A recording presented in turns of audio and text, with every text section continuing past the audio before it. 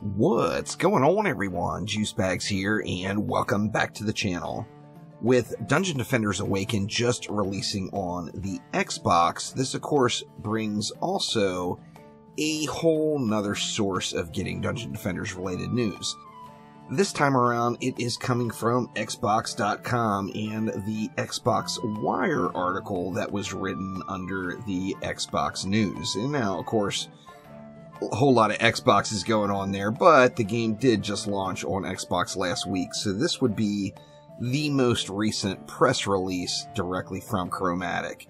This was written by Alec or Lalta, who is one of the big enchiladas there at Chromatic itself, and one thing about halfway through the article really caught my eye, and after describing the basics of the game, they said, and I quote, "We won't be stopping there. We're currently developing episodic content, which, by the way, is going to be free if you own DDA, with each episode containing multiple new heroes, new maps, new enemies, new bosses, new gear, new modes, and new features."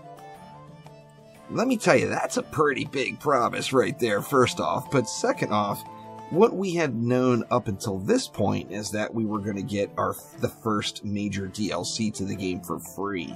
Now, this article is talking about a whole series of updates with the heroes and maps and enemies and bosses, etc., etc.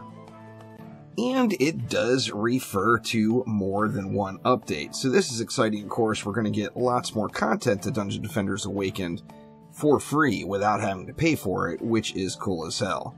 Now, I'm sure long down the road, after the game gets a little bit better of a base underneath of it, that there will be some major DLC that comes. However, there is a whole lot promised right now just for free.